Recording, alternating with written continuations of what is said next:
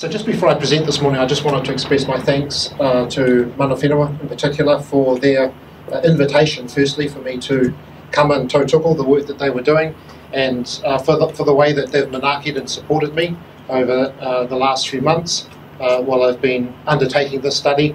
I really appreciate their expressions of manakitanga and aroha and their unceasing support.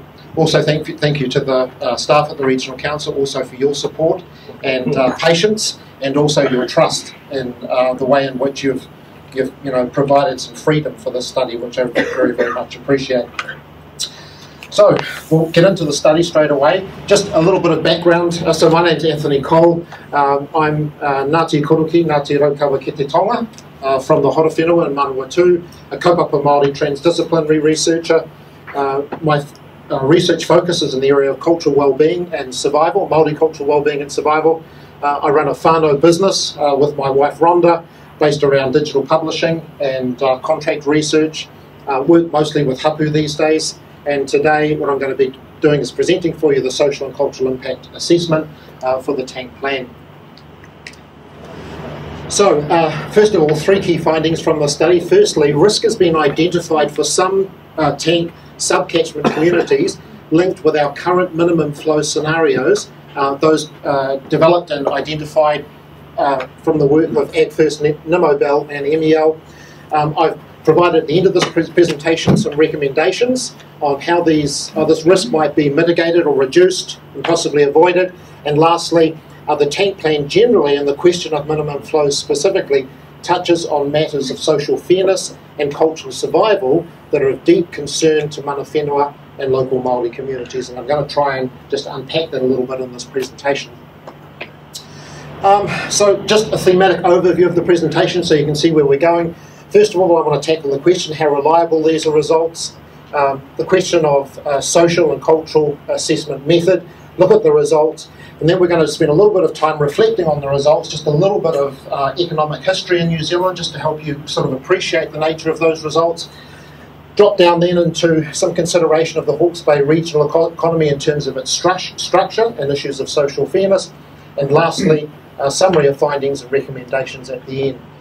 So let's just get started. How reliable are these results? Now, I put this slide in here just to make the point that when you're undertaking research of this kind, it kind of spirals and grows through three different stages. Typically, you've got the kind of scoping rapid assessment level at the bottom. You can get up to a type of research that you use for management decision making, and finally research that is used in a court of law that needs to be legally defensible.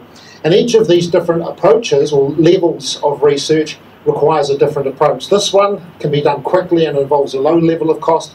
This is more adaptive, takes more time, as the medium to high level of cost. This one takes a long time and a high level of cost. Okay, so what I'm about to present to you this morning sits down here on this bottom level. We can certainly improve it, okay, but given the constraints of time and budget that we have, this is basically what's been possible. So with that in mind, I just want to give you an assessment of my kind of sense as a researcher of the accuracy of what I'm going to present to you today. The theory, first of all, is based on international publications that's well established that I've applied here in New Zealand, so I'm pretty confident there. I'm going to use economic time series data that's been derived from Stats New Zealand, the Reserve Bank and NZIER, so I'm pretty confident about that. The catchment boundaries, area unit boundaries are based on pre-existing shapefiles or spatial layers that we're pretty confident about. Where it gets a little bit more grey is last of all here, the application of the area unit data at catchment scale is estimated by spatial apportionment. And my sense at the moment, with the sensitivity analysis that I've done, is that there's a slight overestimation of some of the data in this area. However, that is a consistent overestimation across all of the data sets. So in other words, we're comparing a consistent level of overestimation across all of the results. This hasn't come out very well, but what I was just trying to show you here, these are the tank catchments in the middle.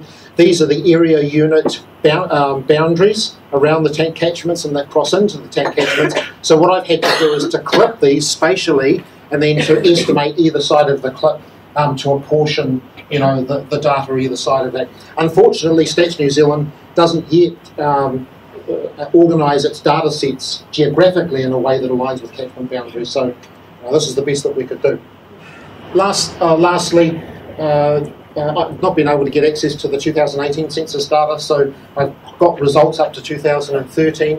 I'm going to present you some population growth projections this morning that are based on averaged area unit growth rates between 1996 2013, and this gives you a kind of back of the envelope sense of what the population is going to do into the future, but this could easily be improved with the use of a dynamic model. But again, that takes us up to the next level of that spiral I was showing you earlier. There's some variability also in the Stats New Zealand data. It's based around their confidentiality policies. Not all census questions are answered, in the actual census results itself, and some data is based on sample population estimates, so there's a little bit of question over the accuracy of that as well.